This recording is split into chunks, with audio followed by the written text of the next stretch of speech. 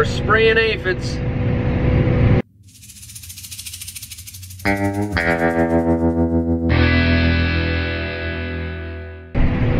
We're spraying aphids today, guys. I wish we didn't have to, but the soybean aphids are here. They've gotten pretty thick. I'm down to about less than 300 gallons of water left in here now. Dad's on his way down with the truck. We're gonna load this thing up again. And Dad's gonna take it, and then I'm gonna jump across the road to the south here with one of the technical agronomists from Channel. We're gonna walk around, look at some of the corn and soybeans and see what we can see. These beans are not too bad. This is not the tallest ones out here. They're fairly tall, but it's not the tallest. This was old hay ground last year. The soybeans look pretty good right there. There you can see my climate field view working. And I'm about empty. It's about time to fill up. Then we'll go walk around in some of those fields and see what we can find.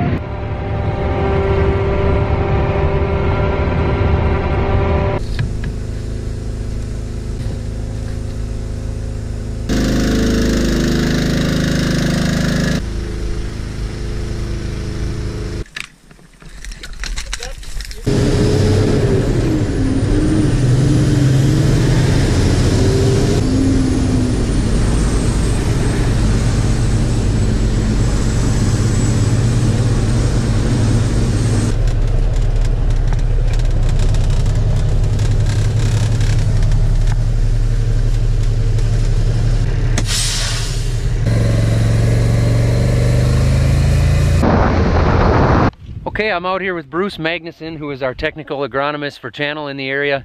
He's gonna fill in for my seedsman Scott, who is actually busy right now setting up for his customer appreciation deal that Bruce and I are gonna go to tonight. He's actually getting the Bellamy brothers out to one of his farms, so that's gonna be a good time. But we're standing here in some Channel soybeans. These are 1405s, that's the variety we've got here. They've got nice height. Bruce, what do you think of these things? Yeah, so they're filling in real nice. Rows are filling in the last week, 10 days. Main issues we'll probably talk about in this field or look for because of the season. Aphids are a concern, obviously. White mold development in certain areas of the field is something to look for. General weed control, you know, how do we do for the season? You look across the canopy here and, you know, things are pretty clean, so I don't think weed control is an issue. You guys just saw me in the sprayer a little bit and we loaded that up. Dad took that thing, he's out spraying on the other side of the field, so we know we've got some aphids here. Yep. So we'll maybe go ahead and pull some of those up and see what we're looking at, show you guys what we're talking about with those things. Picked a clean one. I picked a clean one, yeah. I think I better go over a row or two. There's a few dead ones on there. Yep. They die off. What is their lifespan? Well, they're born pregnant, you got to remember that. So that's kind of a scary deal, right? Yep, you should never trust anything that's born pregnant. There we go. There. Oh yeah, look at that. Look at here on the top. All these little green critters here. Those are all soybean aphids. Yeah. You know, and so the economic threshold counts are 250 per plant. You know, kind of depends on the moisture in the field. We have adequate moisture here, so yield potential is high.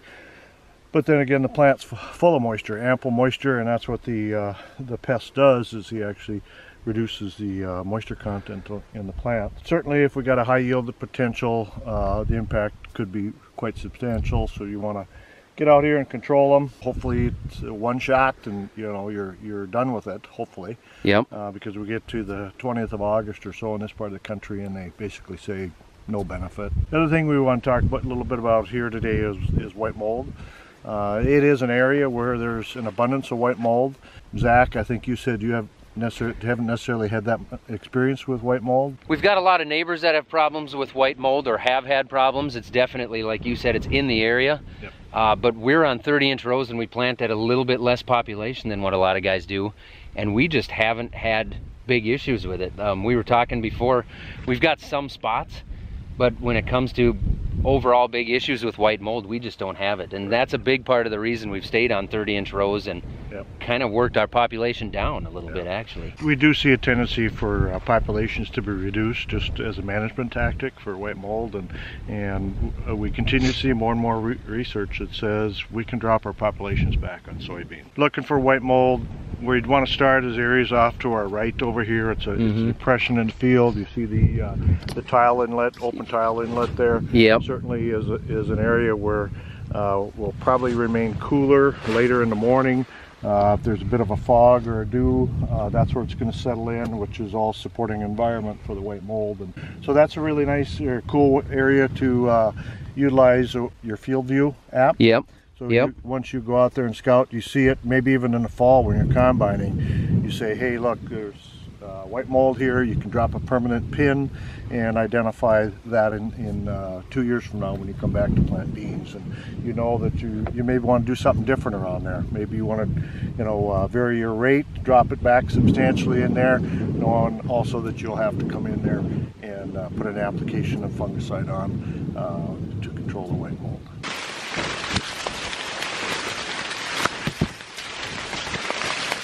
The silks were all the way out to the end. We're shedding pollen in the morning typically. Yep. There's not a whole lot being shed now, but majority of the field I'm sure is probably done pollinating. We've got brown silks hitting us here a little bit on a few ears. Yep. So you think it's already done pollinating here before? Yep. So the silks will start to dry out now and things will start filling out.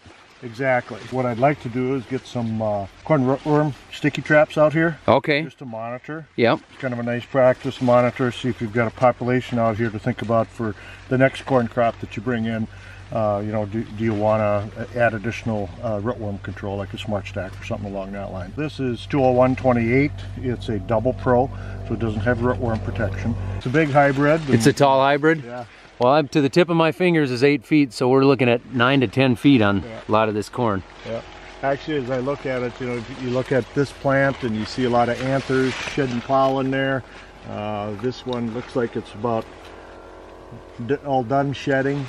Yeah, you can see where things have been shedding down here. Everything's right. Yeah. We don't have much for pollination challenges in Minnesota. It just doesn't get hot enough? It doesn't get hot enough.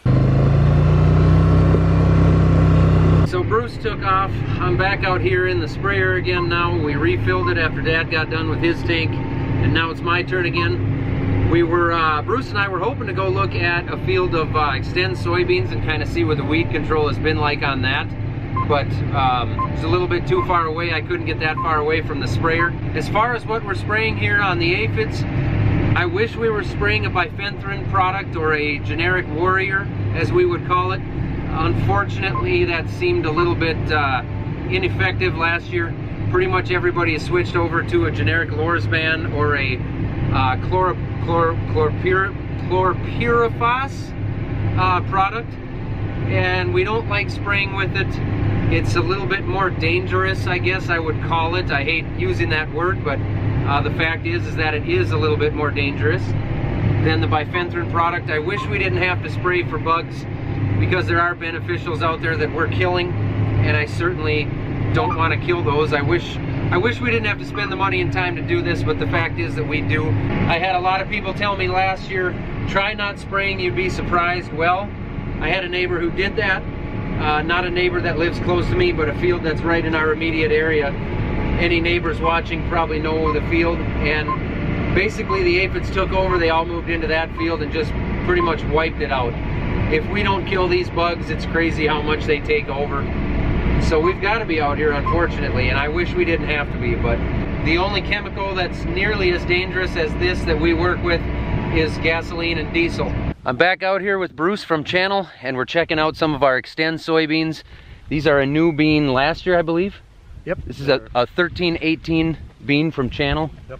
Why don't you go ahead and tell the guys a little bit about the new Xtend beans? Okay, so the new Xtend beans, obviously we continue to improve on the characteristic fit for the geographies. Today I think we're in a very good spot with that, but we're standing in a field that probably doesn't have a whole lot of IDC, so we're not going to see those issues here. 1318s are a very good performance bean.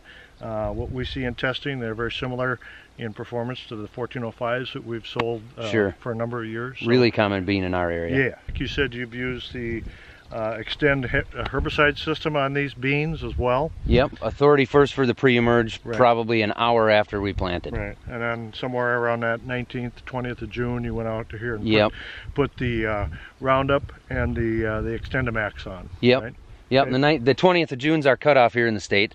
Right. So we made sure we got out here by then. The fields were still pretty clean at that time. Okay. But having that cutoff and wanting to get that extend down, we came out here those last couple of days and made sure we got that sprayed. Exactly. 1318 soybeans, from a fit characteristic wise, we're in good shape with the phyto, the white mold tolerance is above average, and the IDC it's doing pretty well in those environments too. Looking out here as an agronomist, what do you see as far as weed control? Does the weed control look good here? Boy, we stumbled across a little bit of nutsedge on the way in. Yep.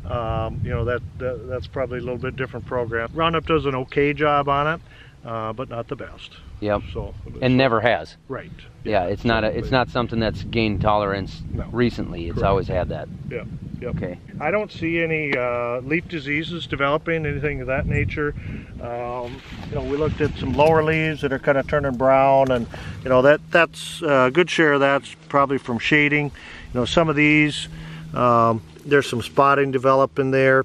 You know, we certainly could have some frog eye starting down here in the lower canopy, but not to a major extent at this point in time. This most likely will get some fungicide. Okay. It's a generic quadris that we typically put down that we've seen kind of mixed results with. We've seen some really good results with it, and we've seen almost no results. Because you're looking at, you know, what's the future? We're looking at a 2-week forecast. Right? Yeah, because you can't walk into the field and say it's got this or that, now we spray it, because you've already, the damage is done, correct? Correct.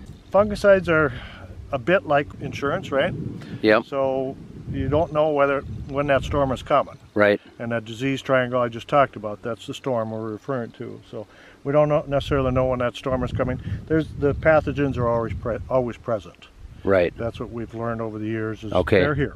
Yep. It's just a matter of is the environment and the host. Sudden death is one that I hear about a lot. Yeah. But we've never experienced it, and I don't really personally know any neighbors that have. You know, you hear about it on the ads, the farming ads, but I don't see it. So I don't even know what it looks like, because we've never been concerned with it. Like you say, our concerns are that frog eye a little bit, and white mold is the big one. Yeah, and white mold, that's a totally different fungicide chemistry. If you're going to try to address the white mold. So the future here in this field looks like probably spray the aphids when the timing's right, and as well on the fungicides. We got the whole month of August to make beans. Right. August makes beans, and we got heat and moisture, and could stack up to be an awfully good soybean year. 75, 80 bushels. Boy, wouldn't that be nice? Huh? In the poor spots, that'd be nice. You see anything in the roots that catches your eye? Good, bad, or very different? Good nitrogen nodule development here. We didn't dig them, so it's hard. In order to find cyst nematode, you'd have to dig the root. They'll strip off. Okay. Yeah. Pod set's really good on, and even on the branches. So we're making beans. It's like you say, we just need that heat. Right. That's what really makes beans around here. Well, there you go. You heard it from Bruce. This is probably going to average close to about 100 bushels to the acre. Stay tuned to find out in a couple of months. There you go. Thank you.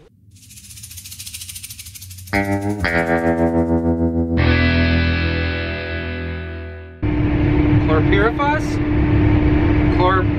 Chlorpyrifos.